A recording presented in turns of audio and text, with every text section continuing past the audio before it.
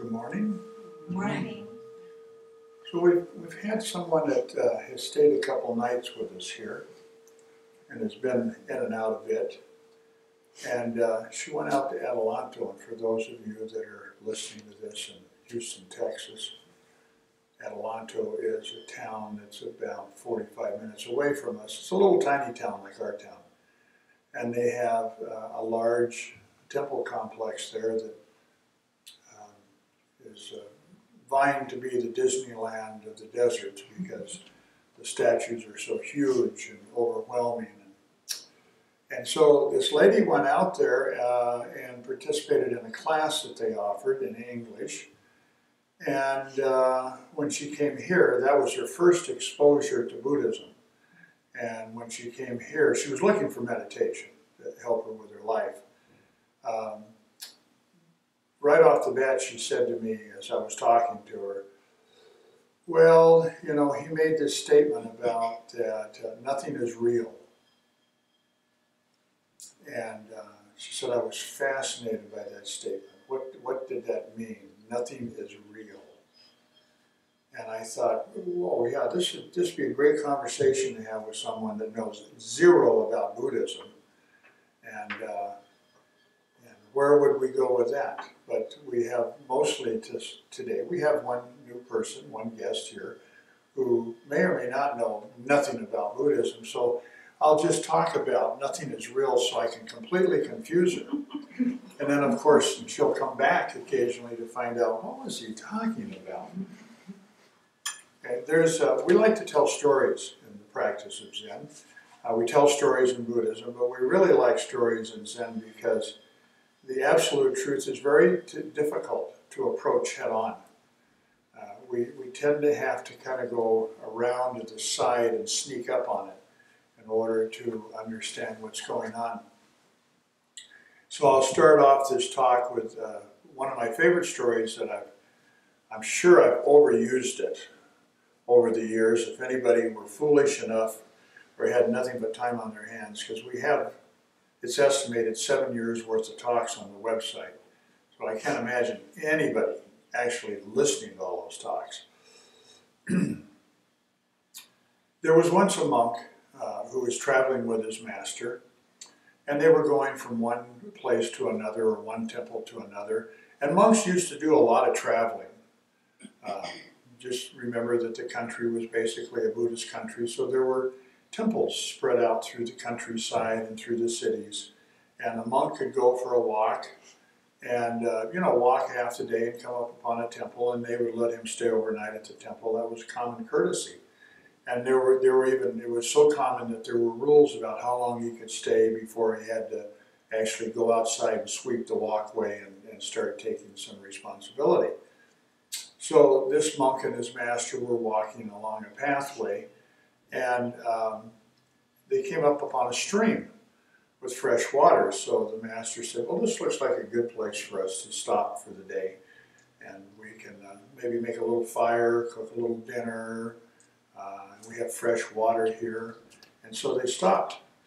And shortly after that, coming in the opposite direction was another monk and his master. Now, the first monk and his master were typical Chan or Zen monks of the time. And so they had fairly well-worn robes.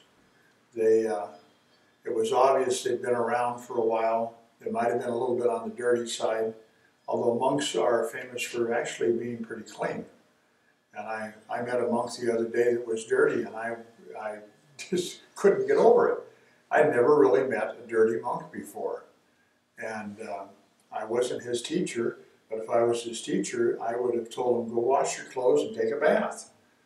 Because that's what the Buddha told his disciples to do. You need to make a nice presentation. So these two monks were there, and they were heating up something, probably some porridge. And the other two monks arrived, and boy, they had nice robes. Even the disciple had very nice robes, military crease in them. The color was nice and solid. It hadn't been washed too many times.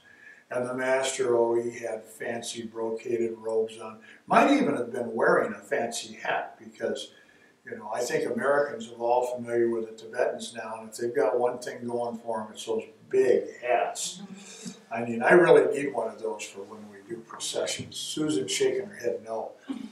Man, those big old hats, I don't know how they don't, you know, they must have the strongest necks in the whole world wearing those hats. And so they showed up. And they kind of bowed to each other and nodded to each other. And so they laid out like a blanket so they had some place to sleep. And it's okay if we share your fire, of course. And so they started cooking up their porridge. And as time went along, the two disciples began to talk. And the Zen disciple said, oh, your master has wonderful robes. You got pretty nice ones yourself. And the disciple of the master of nice robes said, well, you know, he's a very important person. Oh yes, he's known all over the land. He's such an important person. And people give him these wonderful robes to wear, and he really doesn't have any everyday type of robes. I see your master, he just has, is he like a really low-ranking monk? I was asked that one time about my teacher. I was at ZCLA, and they said, so what is he? Is he like a really low-ranking monk? And all I could do was laugh. But this young disciple said, well, no, he's a Zen master. Well, and the well-dressed monk said, yeah, well, okay, fine. So he's got a title, but he probably doesn't know much of anything. And the Zen monk said, so what is it your master knows? He says, oh, he can do magic. He can do all kinds of magic. He can fly through the sky when he feels like it. And he can touch people on their heels. And he knows all the secret words to use to open all the secrets of the universe. And he said to the young Zen monk, he said, so what can your teacher do? And the young Zen monk said, not much. All he's capable of doing is eating when he's hungry, using the toilet when it's time, and sleeping when he's tired. And of course, the fancy dress monk didn't get it at all. But good Zen students do, because I see a lot of nodding heads and smiles. And that is the way, that's the practice. So what is this about nothing really exists? Well, at what angle do we want to come at this? I love science because when I was a high school teacher, I used to explain to my students that if we were going to talk about an atom, the most basic of all matter, and I was the nucleus, my electrons would be way out on the street. We had a big campus, way out on the street, and they'd be circling me. And I'd say, so if I'm the nucleus, and people that study atoms know that the nucleus is the only thing that really has any mass, I'm hitting nucleuses. I'm not hitting electrons, because electrons, physicists say they basically don't have any mass. Well, they have a mass, but it's so teeny, teeny, tiny that for all intents and purposes, it doesn't count. It's like talking about the mass of air. I'm grabbing big chunks of air in here because it has so much mass. Well, that's the way the electrons are. And I tell my students, I say, okay, so an atom is primarily made up of what? If I'm the nucleus, and way out there on the road is my first electron, what's in between the electron and me? Space, emptiness. There's nothing there. So when we say that life is illusionary, now I'm using a different word. I'm not saying that it doesn't exist, because I think that monk fell into a trap. But maybe not. Maybe that's what the word he wanted to use. But it's very illusionary, this idea of solidness. Science tells us that solidness is just, it's kind of a convenience. It's a convention. Now, if this didn't have the appearance of solidness, what I'm sitting on, then I would fall to the floor, which would only have the appearance of solidness, and I would go straight through to the earth, which only, you know, see where we're going with this, And then I just keep falling off into the universe and never to stop. So we have something we chant on a regular basis. It's called the Relative and the Absolute, written by the third patriarch of Zen, or the second, I never can remember. But one of those guys at New Bodhidharma wrote this, the Relative and the Absolute. And what's relative is our perception of the world around us. And everybody, if you talk to them, they'll say, well, of course, this is solid. What, are you a crazy person? You don't understand this is solid? Until you start understanding physics, that there's mostly space there. So that's one way of looking at this problem of it's an illusion. Or if you want to say it's not really real. I don't like not really real, because not really real implies there's nothing real. And if you believe that, I don't have an awakening stick here. If I did, I'd run over and hit you with it. And then you could tell me about how unreal it was as you were going, ouch, why did you do that to me? So there's a relativeness about things. It's like people thinking, you know, if you ask a child, what's out here? And they go, what are you talking about? They said, well, isn't there air? And of course, most children know about air. They go, well, yeah, there's air. So, how much air is there? Well, air is, and when you get done talking, the child would tell you, well, air is really more of an idea than it's a thing. Because it really doesn't have any mass. Child wouldn't know the word mass, but they'd say it's not really stuff. And yet, we know it's stuff. Because we can go places where there is no stuff. There's no stuff on the moon. If you take your fancy helmet off and inhale, that's your last breath, because there's nothing to inhale. So air is real, but air is really, really different than this thing right here. This is so unreal that if I hit it, it'll start to vibrate, and when it vibrates, it'll cause the air to vibrate. And the vibrating air will hit our ear, which really doesn't exist. And it'll make a sound. And we have Susan and Mary here. And I don't know about the rest of you guys, but I know the two of them are fabulous singers. And so it'll hit their ear when the guitar is playing, and they'll start to sing songs. And they'll start to modulate air that comes out over these two little things in their throat that vibrate and all of this. But none of that is real. There's a school within Buddhism that began in China that talked about mind only. That's the English way to talk about the school. The Yogacara school was the mind only school. And that the mind created all things. And in no way is that wrong. But to say that there is nothing that is real is to miss the point of the mind only school. Okay, the mind-only school could say to you, humans have a concept that there are ugly people, there are homely people, which by the way are not the same thing, and there are very attractive people. And everybody in the audience, I watched this funny thing last night. I don't know if I can work it into the talk today, but it was a 60-year-old lady who was Dr. So-and-so, I don't know a doctor of what, explaining that aging didn't really happen. Kind of a mind-only school person, telling everybody that aging does not happen, that it's all in the mind. And I felt like telling that lady, would you come and talk to Rob and I about our knees? Tell me I don't have arthritis in this knee.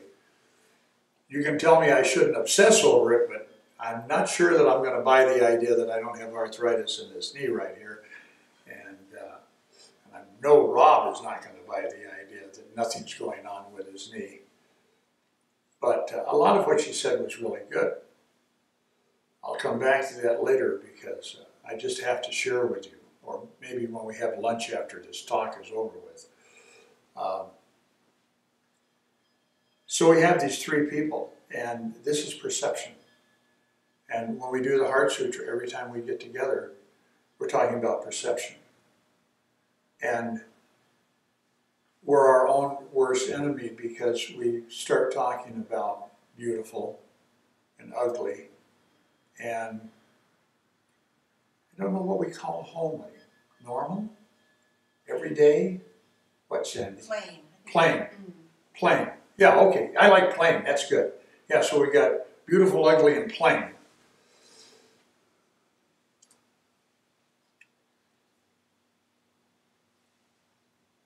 There's a woman, I've started doing Tai Chi because I don't believe in old age. And there's this woman that comes, and she's a little bitty thing, and married to a guy that comes who's not a little bitty thing. And she came 3 or 4 times, and I saw her, and I thought, gosh, she's tiny. She's tinier than Mary is tiny. Just, you know what I'm talking about, that little bitty lady. And I had no sense of who this lady was. And I'm a firm belief that you cannot make any kind of rational judgment about anybody. Anybody. Because we're back to that mind-only school. Are they ugly? Are they beautiful? Are they plain? And what does that have to do with who they are? Okay, and that's what this whole nothing's real thing is about. And then a couple weeks ago she came, and somebody said something to her, and I was so curious, but I didn't ask. They said, oh, I read that article you wrote. And this woman lit up like a candle. All of a sudden she was smiling, her whole body language, which I didn't realize how protected it was until she relaxed. And she relaxed and she turned to this person and she smiled and she said something. I thought, God, she's beautiful. But until that moment she was plain. I have a firm belief that I've had most of my adult life that all people are beautiful if they smile. And many people are ugly when they don't. And so this is so conditional. So how do we measure it? We can't measure it from magazines. We really can't, because they have nothing to do with reality. They are imagined reality. And any woman that ever tries to go buy a dress that a model wore will tell you that nobody can wear those dresses. You have to starve yourself to death to get into those dresses. You know, these people that are that big around. Okay, so they're kind of a manufactured reality. So that's one way of looking at things. It's very, very conditional. And that's what the chant, the sutra we do called the Relative and the Absolute, which was actually a poem, technically, except that anytime a Buddha talks as a sutra, and the third patriarch was enlightened, or he wouldn't be the third patriarch, therefore we get to call that a sutra. See how I did that? I manipulated reality right there. So that's one way of looking at things aren't real, but they're very, very conditional. Rock out there is beginning of the path. That's absolute. It doesn't care what you think about it. It doesn't care whether you think it's beautiful or it's ugly or it's plain. Okay? It doesn't care whether you think it's special or mundane. Because when you're not paying attention and you run into that with your bare toes because you're wearing sandals, you have encountered the Absolute. The state of that rock doesn't care whether you understand atoms. It doesn't care whether you understand that the universe is made up of vibrations. It doesn't care about any of that stuff. It just said hello to your toes. And because it's a rock, it doesn't even care that you kicked it, because you lost. Very few people can kick rocks and win. So that's our absolute state. But then we get into this constant state of conditional things. And I usually have a fish here. I don't have a fish. So I'll use this cushion, because this cushion's got shapes and colors. And so as I turn this cushion, you can see that it's got red pieces in it, kind of triangular. And then it's got this white area with design in it, which looks like a flower to me. And then it's got this little fuzzy thing they put in the center. I always like it when people that make things, sew things, do that. Because you don't need that fuzzy thing. You could just put some thread through there and that would serve the purpose. but an artist worked on this, and they realized how pleasing that little fuzzy thing is to our eye. Okay? But then if we turn it this way, we get such a different shape. And as we rotate it, it feels like things keep changing. And then when I tilt it this way, everything starts changing again. And if I do this to it, okay, so what is the nature of this cushion other than it's always changing? Okay, that's part of the problem, if we perceive it as a problem. Another part of this issue is who's right. Because when I hold this up, those guys over there see one thing, and they absolutely do not see what you see. And Mary's sitting at an angle. Sandy's way over there. She's like she's looking on the edge of a donut. I've got to come around here to get a feeling for what she's got. And Eric over there, the view changes depending on where you're sitting, how far away you're sitting, how good your eyesight is, and the thing that always, because some people who knew me a long time ago knew that I had one eye that used to go wandering off on its own, and the other one would look at what I was doing. And it always, I never could understand my high school students would say, "What eye are you looking at me with?"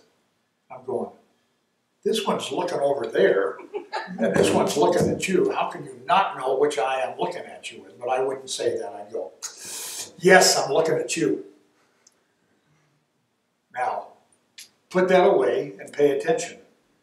So we have all these different views of this thing. Which one is right?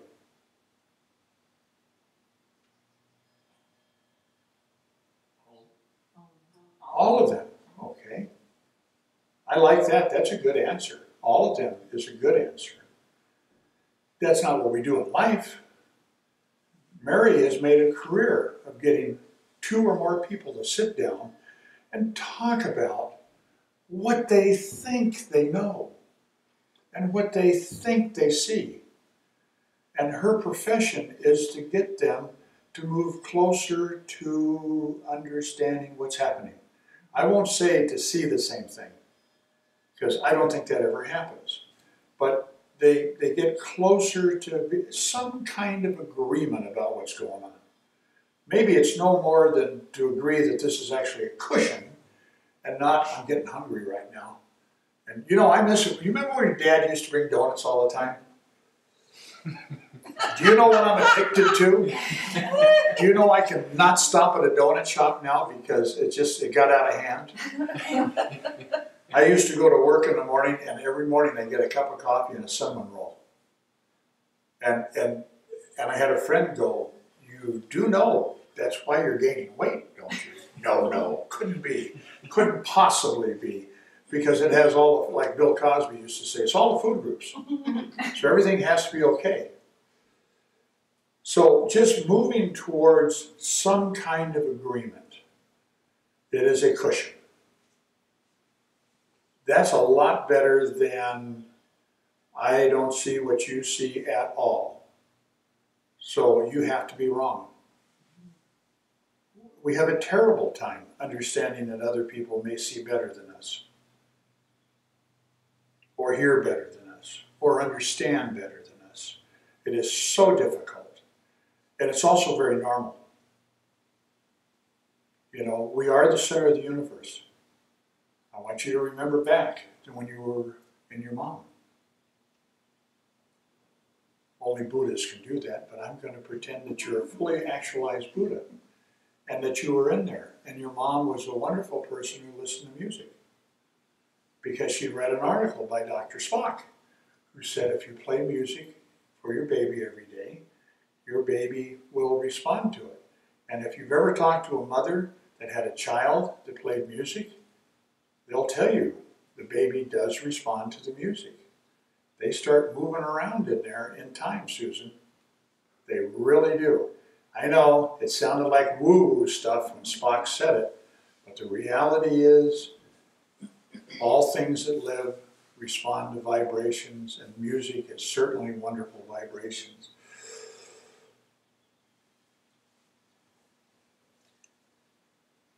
So how do we get people to see that they see things different? I started to talk about my eyes. I've been acutely aware because I had the less common condition with my eyes that I could focus either one, which meant that I could tell that there was a difference in the color perception of my eyes. And I always knew this as a kid. I thought everybody was like that. Until one day I started teaching Zen, and I made people close an eye. Well, you know, the first thing that surprised me is that I knew someone who got something in their eye and they had to wear a patch. And they were really scared to drive because their whole world changed by closing that one eye. And I can remember hearing things about people that had lost an eye in an accident and how they had to relearn how to see. And I couldn't get it because I could look at you with my left eye or I could look at you with my right eye. And for those who are wondering what I'm talking about, a few years ago I had my eyes operated on because they got so bad that they confused me. And I had 2 operations, and now they pretty much look in the same direction, which is cool. Yeah. And I can even do another thing. You know, if I'm really feeling mushy about Susan, I can go ahead and see her twice. I'm doing it right now. Oh, the control I have is mind-boggling. So somebody could come along and say, well, are there really 2 Susans? And I go, well, there are to me because I can see 2 Susans. Therefore, there are to the entire world. And babies and their mom, everything is about them. They hear the music, and that's their world. They hear the heartbeat. Do you know why they take a baby and put it on their mom's chest when the baby's born? So it'll continue to hear the heartbeat, because that is the baby's world. And when you separate them from that sound, it's drastic. That's not why they cry when they're born. They cry because that doggone operating room is cold. That's why they cry. And they've been so comfortable for 9 whole months, and all of a sudden they've got the biggest goosebump you've ever seen because someone puts them out into that. And the whole of the universe is about you or me. And everything we see is coming in this way. As I look out, everything's coming to me. It's very hard to realize that there's somebody else that's just as important as you. And that's part of the reason why people argue. In college, when I took public speaking, I had a young man. It was funny, for freshman comp, I had a guy just out of college. And his buddy was the public speaking teacher, and he was just out of college. So they had a very different way of looking at things. And the first thing they said the first day was, 9 out of 10 arguments are verbal arguments. And everybody went, well, yeah. What? And the 10th one, you're pounding on each other, right? Bloody noses and all that. No. He said, no, that's not what it means. It means that you probably agree. You just don't know that you agree because the language you're using. You're using slightly different language. So here you are getting really mad at each other, and yet you don't disagree. That's hard I never forgot that. See, I've been a Buddhist a long time trying to figure out why am I so deluded. So when I saw that, because I used to love to argue. I still love to argue, but not, Mary, you can't believe what I was like. People would run when they'd see me coming. And they go, oh, there he is again. No, we don't need any more of that. So that whole thing, this constant thing of seeing things differently that all people do. And what are we going to do about it? Well, the first thing is to learn that we see things differently. And the second thing, you know, in Japanese Buddhism, it's the only Buddhism I know of that has a precept not to get angry. I don't know how anybody keeps that precept. How do you not get angry when you smash your thumb with your hammer when you're driving a nail and you go, ah! How do you do that? It's totally, completely an ideal. But ideals are good because that's what our precepts are anyway. That we won't say anything bad about anyone unless nobody's listening, looking, and then I can get away with it, you know. So there is all this difference in perception. And the mind-only school came along and said, all of this is controlled by the mind. Now, I was very proud of Tom too, because this lady was telling me this story, and Tom too was there. And she said, I don't understand that. She says, I can't remember, I don't think I can quote you exactly. But she said something, well, he said everything was created by the mind. And we have a ceremony where there's a little sentence, it's not a paragraph, it's a sentence, where the head monk announces that the mind creates all evil. So use the mind to eliminate evil. I don't know if anybody ever notices that when we do it. But all evil is created by the mind. It's not created by the body. It's not created by the universe. It's certainly not created by God, if you believe in, some version of God. All evil is created by the mind. All good is created by the mind. And Tom too said something like, and I think she said, what does that mean? The mind creates everything. And I think she said, well, it creates evil. I think, but I don't know. But she jumped right in there. She didn't even hesitate. She just, boom, it came out. And the gal, she never caught it. She never caught what she said. But that's okay. Because that fancy dress monk, he went away thinking he was special. And as we know, he was special. But he was also very ordinary. And that Zen monk, be the first one to tell you, as he was eating his dinner, nothing special about me. I've met the Dalai Lama. Pretty impressive.